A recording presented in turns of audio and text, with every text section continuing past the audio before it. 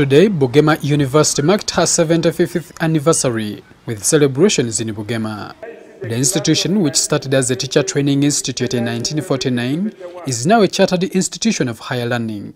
Bugema started as a junior college, teaching teachers, primary school teachers, and also ministers, evangelists.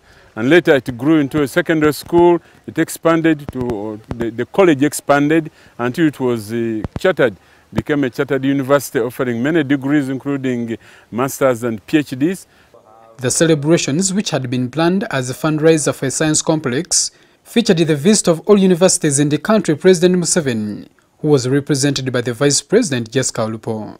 And so, in answer the efforts of the government to offer sciences and increase in these courses, we thought that we needed to come up with, to finish this building so that we can have laboratories that can cater for the needs of the scientists, not only in nursing, but even in medical science and other science, computer science and other technologies and innovation. So that's the direction we are going.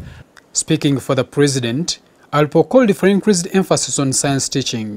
The NRM government supports science because through scientific research, we are able to generate innovations, and these innovations support industrial growth. The President also called on institutions of higher learning to support government's drive towards research-inspired development.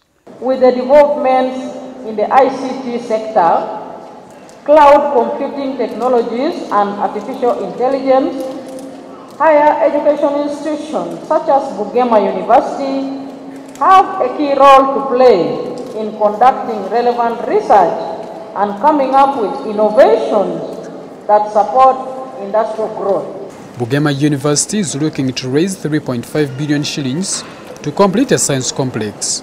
Today's function raised over 100 million shillings. Habat Kamoga, NTV.